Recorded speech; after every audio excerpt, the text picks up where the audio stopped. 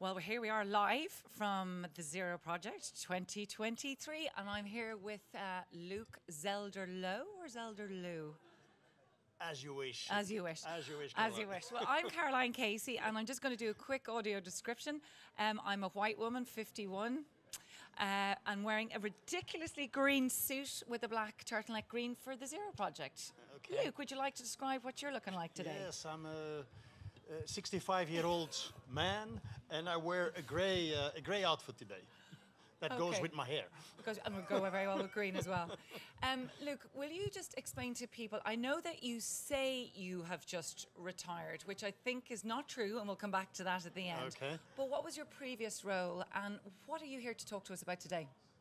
Well, I was Secretary General of ESPD, the European Network of Support Services for Persons with Disabilities. But today I'm here to talk about the European ESF Plus, European Social Fund Program, which is very important for the coming 5-6 years. The European Union will invest 100 billion to promote social inclusion and social programs. Okay, hold on now here. 100 billion? 100 billion. Okay. But of course that has to be spread over 27 member states. Okay. And over all the different social programs that these countries might have. But still, it is a significant amount of money. And the good news is that 25% of this budget has to be spent on social inclusion. Okay. Inclusion of people living in poverty, children living in poverty, persons living in institutions, deinstitutionalization, development of community living across the European continent, and homelessness. These are the three key areas on which these 25% of that budget should be invested over the coming years. And with these three, I mean, there's significant issues like institutionalization and homelessness and child poverty. And when we look at community living, how do you look at these in a multi-layered way? How is that happening? I mean, are you learning from the past that you can't look at them in silos? Tell us a little bit about the way that you're convening the power of change. Yeah, community living is of course linked to your economic status. Yeah. We know that disability and poverty are interlinked. Yeah. We know that many persons with disabilities, especially with mental health challenges, are homeless and live in homelessness. So these different areas are interconnected. So we have to look at these three different domains in one go, so to say, if we want to be successful. If you want to successfully deinstitutionalize, it is important that people have a home, a house in the community, that they find their way into the labor market so that they don't end up in poverty. So all these elements are interlinked. And the good thing is that in this new ESF Plus program, European Social Fund program, they are interlinked. And from a policy perspective, the European Union and all the different member states recognize the importance of looking at these different elements in one go.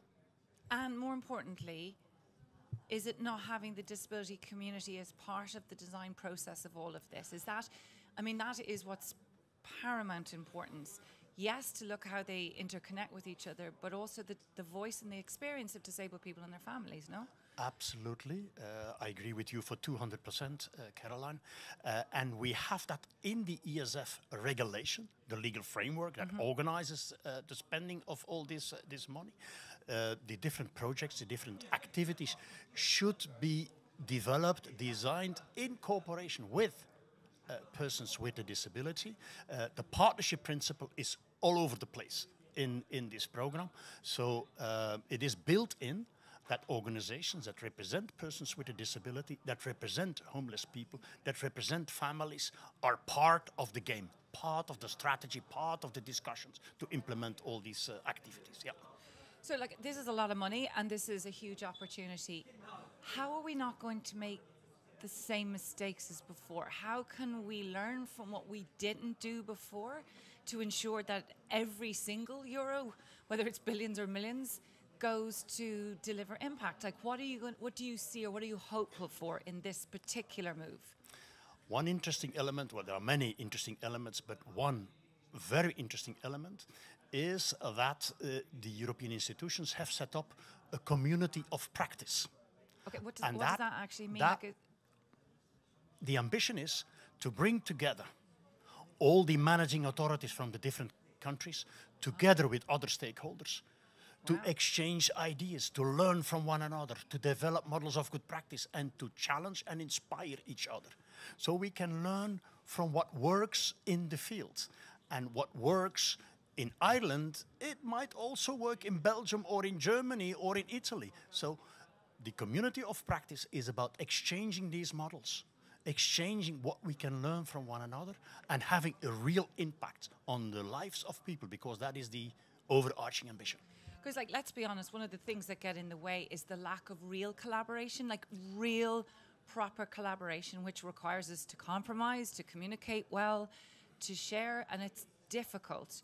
So you've been in the work of collaborations all your life. What do you think is going to be key to making this happen? To have collaboration that's going to deliver on the ground through the 27 states that we're going to be working with. What do you see as being the successful way of... I think that it is absolutely essential to understand the needs of the different stakeholders. Like the managing authorities, the authorities of these different countries, they want to implement effective programs. But quite often they struggle with how to do that. So it starts with having an open conversation with all these authorities and bring in the perspective of the people themselves, of course, and those that develop the support systems. And if you make that triangle work, authorities, the people themselves, the families, those that represent the people, and those that develop the services. If you make work that triangle, then you might come up with effective and solutions that really work in practice. So this sort of triumvirate of power, essentially. Yeah. And that is what we try to do with these communities of practice, the COPs as we call them. And our first event is planned for, let's say, in 2 weeks from now, the 7th of March. We have a first online event. And is that representing from all 27 nations? Or? Yep. Authorities from the 27 member states of the European Union are invited, but also NGOs, also representatives of the different actors, as I just described, and can participate. Wow. And we will look into the difficulties where we are today and how we can inspire each other, how we can help each other in doing the right thing. And we're talking about difficulties today because today is really difficult. It is. We were just talking before we came on camera that one of the negative outputs of the pandemic is sort of the re-medicalization of human beings living with disability, the idea of over-indexing on vulnerability, institutionalization again. So where's the hope here now? Like, how do you see us getting, because it's really tough. So how do you see us getting... We saw it at the start of the corona pandemic that indeed the medical aspects in a way overruled all the other aspects, autonomy, living on your own in the community and so on. So it was in a way overruled and the medical approach took over again. We have to push that back.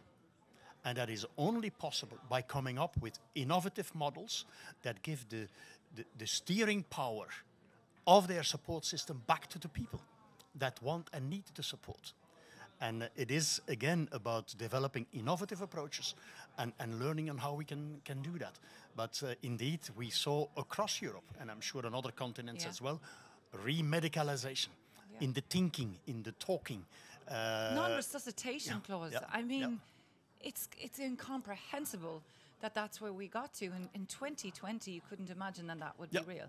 You know? And now we see other effects, of course, like the war in Ukraine has a very, very important impact on social services across the European continent. Authorities hesitate in investing in social because there are so many other needs. We see high inflation, so rising poverty, energy cost, which is going up, more people end up in poverty. So institutionalization quite often becomes, for people, the only solution that is left. So we really have to look at where we are in society today, what the new challenges are, and then through exchange, through cooperation, develop new answers. The good news is there is a bit of money available in this ESF program, and if we manage to organize the exchange in a smart way, then that will lead to real change, I hope, I think. Yeah. Okay, I have a tiny bit more time with you. Can I ask your personal opinion?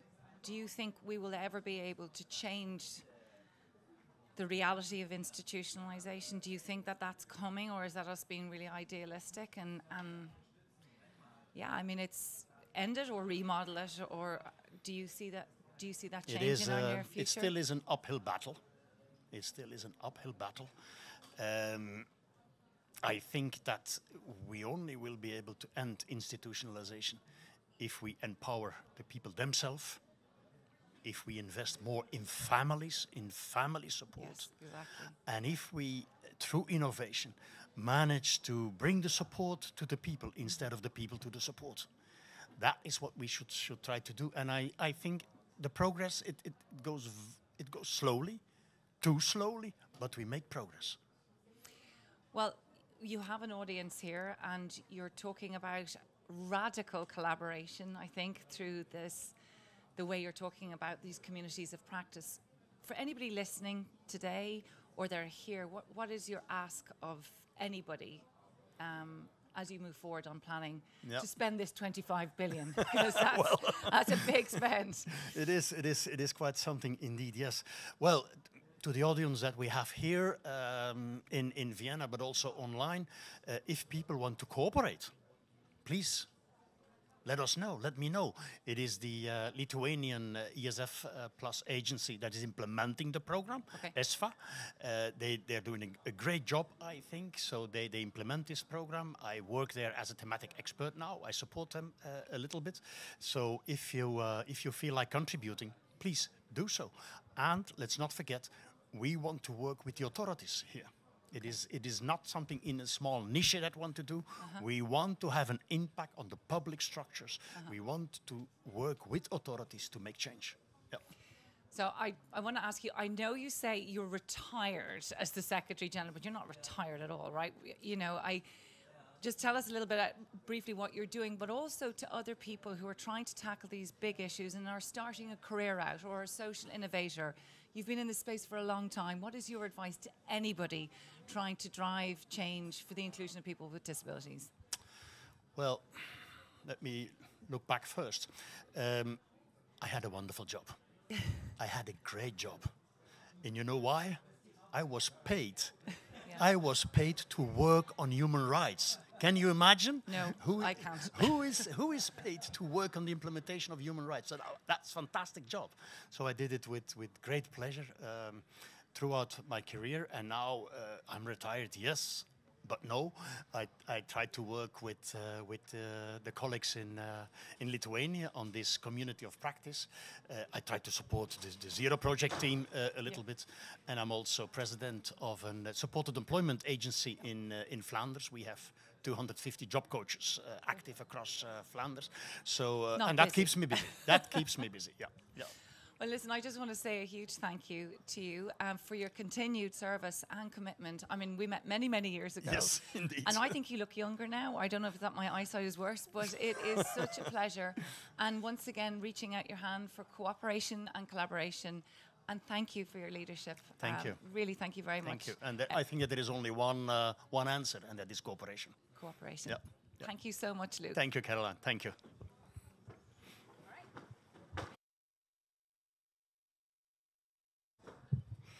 Well, quick summary of very important messages again right here. The European Social Fund Plus will provide 100 billion of euros, and 25% of that will have to go to deinstitutionalization, helping homeless programs, and preventing child poverty. So what we heard here is what we need so that it goes all together with people with disabilities. We need radical cooperation and collaboration. You said give the steering power back to the people and involve people with disabilities into the process so that the whole program and the money that is spent is being spent the right way. And you're building communities of practice by involving authorities of all 27 member states, and also communities and the people. And I wrote here, we want improve public structure, and then I crossed out want and put here have. Yeah, we have impact on public structure, and with that, a big change can happen. Let's be part of it.